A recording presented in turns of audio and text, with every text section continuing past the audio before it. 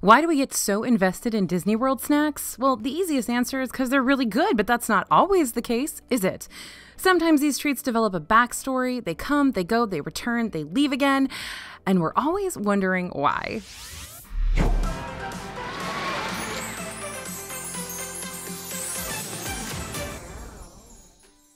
Hey everybody, it's AJ for Disney Food Blog. Today I'm talking about snacks Disney World had to stop selling. Keeping up with Disney World snack drama can feel like a soap opera, and figuring out what really happened is sometimes a full-time job. So let's figure out what actually happened with some of these snack-based items. First up, plastic cheese. Before you ask, yes, this was traumatizing for me as a person. Disney stripped my beloved plastic cheese, or as most people call it, hot cheese sauce, from all their restaurants. No longer could I go up to counter service locations like Cosmic Rays, Starlight Cafe, Pecos Bills, and Casey's Corner to help myself to that liquid gold. Now, there were rumors about what happened here. Some cast members said that the self-service plastic cheese was getting to be more of a hassle and a mess than it was worth, but other rumors stated that the missing cheese had to do with a lawsuit that a family filed against Disney after their child was severely burned by the hot cheese sauce. Whatever the case, the plastic cheese sauce went dormant for a couple of years before finally making its big return in 2017. That being said, plastic cheese is no longer a self-service option. It's now an extra charge at many counter service restaurants and snack kiosks. If you want to order this magical golden goodness, you can find the plastic cheese at Casey's Corner to go alongside your corn dog nuggies, Friar's Nook if you're looking to add some cheesy goodness to your side of tots, Backlot Express because cheesy fries are the best fries, Cosmic Rays, Starlight Cafe, and many snack carts around the parks. We've got a whole treatise on plastic cheese on Disney Food Blog that'll tell you where you can get it right now. By the way, before you ask, I call it plastic cheese because I'm pretty sure there's no actual food in there. Number 2 is Pog Juice. Passion fruit, orange, guava, put it all together, what do you get? Pog Juice. You may know it better as Jungle Juice or Lilikoi Juice. They call it different things depending on where you get it in Disney World, but it's always the same stuff. Now, a couple months back, Pog Juice began quietly disappearing from our lives due to a supply shortage. It was questionable when or if the fruity concoction would return to restaurants, and so the quest was on. The DFB team searched for Pog Juice in a desperate attempt to see if any Disney World locations were still serving it. Time and again, they came up dry, literally, until mid-August when they stumbled on a Pog-based cocktail, the new Rita, at the Barefoot Pool Bar in the Polynesian Village Resort. This became the case for several restaurants that had once sold Pog Juice. Pog Juice was still available, but only as an additional ingredient in specialty cocktails. At the beginning of September, however, Pog Juice made its valiant return. Once upon a time, Disney used Minute Maid Coca-Cola as their Pog supplier, but when the supply shortage happened, they switched over to Nestle to save the day. Now, Pog is abundant enough that the Polynesian was able to give free Pog samples on Disney's 50th anniversary. So, happy ending all around. Now, if you want to welcome Pog back home, you can go back to its old stomping grounds around the restaurants and bars around Disney's Animal Kingdom and the Polynesian Village Resort. Okay, number 3, we're going to talk condiments. Now, this isn't really a snack. Plastic cheese really isn't either for most people. But I feel like this other shortage needs to be mentioned because it's happened multiple times at numerous restaurants. Back in 2019, Casey's Corner experienced a massive shortage of ketchup, mustard, and mayo that went on for a whopping 3 days before the packets were replenished and we could dress up our dogs again in tomatoey, mustardy deliciousness. Now, when the parks reopened after the 2020 closure, the condiments shortage returned. To help prevent the spread of germs, Disney World opted to remove self-service condiment stations and ketchup bottles on the restaurant tables. Instead, restaurants handed out single-use ketchup packets, which seemed like a great alternative, but the Heinz company was having a hard time keeping up with Disney's high demand of these packets. The shortage has curbed for now, meaning you can find these single-serve condiment packets at many quick-service locations that serve up burgers, hot dogs, and other sandwich-based items, such as Animal Kingdom's Restaurantosaurus, Magic Kingdom's Columbia Harbor House, and of course Casey's Corner. But for a while there, we had to use Hunt's, and it was difficult. Number 4 is that sad pumpkin pretzel. Bless its heart, it had the right idea, but the wrong execution. So back in 2019, Animal Kingdom's Thirsty River Bar and Trek Snacks released a seasonal pumpkin pretzel, which was dipped in orange icing and dusted with pumpkin spice. Now, the way this pretzel was advertised made it look super cute, like a pumpkin, which seemed very fitting. However, when we ordered it, we received something that looked less pumpkin-y and more I don't know, monstrous. It was a snack so ugly, even its parents wouldn't love it. Now, the icing was clumpy and looked more like curdling plastic cheese rather than pretty orange icing, and the little candy leaves just slapped on the side like an afterthought. Basically, what happened is the pretzel was still too hot for the icing and it just was melting off. Now, we felt sorry for it. We decided to give the snack a second chance later on in the day and then again the following week just to see if it was a fluke design flaw, and the second one we got was drowning in the cheese-looking icing. It looked like someone needed to put it out of its misery. Now, like I said, we went back for a third time the next week to discover that it had vanished. The pumpkin pretzel was gone, which is a shame because the pretzel itself was actually really good and had a nice pumpkin spice filling. A few days later, the pretzel returned to redeem itself, and although it looked a little better, the end product still failed to mirror what was being advertised. Now, since then, the team and I haven't seen the pumpkin pretzel make a return, but every fall, we cross our fingers and hope that it will come back. I fill the pumpkin pretzel void by enjoying other pretzel delicacies around the parks, like the cheddar jalapeno pretzel. That's the vagabond of the pretzel world, and it jumps between snack locations, but it's most often found at the Pretzelpalooza kiosk in Disney's Hollywood Studios.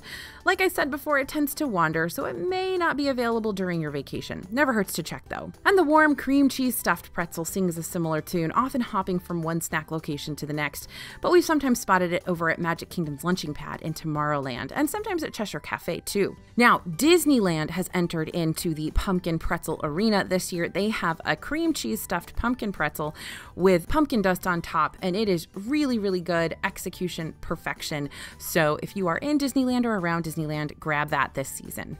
All right, number 5 on our list, of course, we're going to talk about the poop candy. And the award for the most unsavory looking snack goes to this. In 2015, Zuri's Sweets shop in Animal Kingdom sold Match the Species poop candy. I have a lot of jokes attached to this concept, but I'm biting my tongue because this is a family appropriate channel. Now, there were a handful of different poops you could choose from. The elephant poop was made with chocolate peanut butter fudge, sweet rolled oats, and yellow coconut flakes. The giraffe poop had chocolate fudge brownie and caramel. The cotton top tamarind poop used peanut butter fudge, sweet rolled oat flakes, and chocolate pretzel pearls. And the hippo poop was made with chocolate fudge caramel brownie with peanut butter and rolled oats. Once again, we were subjected to eating something that looked much worse than it tasted, and the flavors were actually really good, very sweet. It was excellent poop candy. Now, the candy came with mixed reviews. Some guests found the concept hysterical and some found it a little too unsavory. In the end, poop candy had a very short lifespan at Zuri's. Once it sold out, Disney retired the controversial treat. But Zuri's Sweet Shop still continues to provide unique treats like animal-inspired caramel apples, marshmallow pops, cake pops, and seasonal treats that you can check out the next time you're at Animal Kingdom. Okay, I have to move on to the next point now. I've said poop way too many times for a snack-based video. Number 6 is McDonald's fries. Once upon a time, Disney World sold Mickey D's fries in their parks. Do you guys remember? I know some of you remember. Which parks? Every park. If you want to learn about all the different specific locations you could find them, you can check out my video exploring the 15 Disney World restaurants that had to close and why. But what you need to know for now, for the context of this video, is that McDonald's fries and Disney quick service locations were the best of friends for many, many years. 10 years to be exact. After having sponsored the Disney World parks for over a decade, the Disney World McDonald's contract expired and the partnership kind of fizzled out in 2008. But don't be blue, you can still order McDonald's fries in the Disney bubble. There's an entire McDonald's located at the intersection of Osceola Parkway and West Buena Vista Drive, which is fairly close to Disney's All-Star Resorts and Animal Kingdom Lodge. Or you can nosh on some fries right in the Disney parks. Some of my favorite fry places are the Daily Poutine over at Disney Springs, which features a nice variety of classic and unique poutine concoctions. Mr. Kamal's at Animal Kingdom, that has Mr. Kamal's seasoned fries, served with curried honey and Korean chili ketchup dipping sauces, and Flame Tree Barbecue at Animal Kingdom with pulled pork fries and that all-famous plastic cheese. All right, number 7, let's talk about peanut butter. This happened back in 2015. Ghirardelli Ice Cream and Chocolate Shop, located in Disney Springs, completely stopped using peanut butter-based ingredients in their desserts. And this wasn't a spur-of-the-moment decision on Ghirardelli's part. In 2013, the ice cream company started working on peanut-free desserts to become more allergy-friendly for guests. And at first, this didn't impact already existing sundaes in the Ghirardelli shop, but after a couple of years, sundaes like the Gold Rush, that had marvelous melted peanut butter swirled in with vanilla ice cream and hot fudge, became obsolete. So what are you going to get now? Well, Ghirardelli has a Strike-It-Rich butterscotch hot fudge sundae that's made with vanilla ice cream, sea salt, diced almonds, caramel sauce, and whipped cream, and is topped with a white chocolate caramel Ghirardelli square, which is a nice added touch. They've also got their Ocean Beach sea salt caramel sundae and their world-famous hot fudge sundae if you're looking for something a little more on the traditional side. All of these are delicious. But if you are a big peanut butter fan and you don't have someone in your family who is going to be affected by that with a peanut allergy, not to worry. Not all peanut butter sauce has been nixed from Disney World ice cream. Over at Beaches and Cream and Disney's Beach Club Resort, you can order the No Way Jose, which is described on the menu as a peanut butter and hot fudge delight, and made even more delightful with the additional peanut butter morsels. And the Plaza Ice Cream Parlor at Magic Kingdom also satisfies that peanut butter ice cream fantasy with the Mickey Ears Bowl sundae. You can customize this sundae with your choice of ice cream and topping, and one of those toppings just happens to be peanut butter sauce. Now, sadly, we have not seen the All-American sundae, which is one of our favorite peanut butter sundaes at the Plaza Ice Cream Parlor, return since the plaza reopened, but like we said, you can customize your own that's basically the same thing. For an extra 69 cents, you can also add a side cup of peanut butter sauce to pour over any ice cream of your choosing. All right, number 8 on our list, Docking Bay 7 Sporks. Okay, this isn't a snack, but let's talk about it anyway because it's a wild story. When Docking Bay 7 opened back in 2019, along with the rest of Star Wars Galaxy's Edge, you could eat your quick service meal with a spork. Now, I know what you're thinking. Wow, AJ, really? A spork? That's incredible. But wait, it gets better. It was a metal space-looking spork. Fans and guests alike were a little too thrilled with these Batuu-based utensils, and it seems like some folks were heavily influenced by the Smugglers part of Smuggler's Run and took it to practice.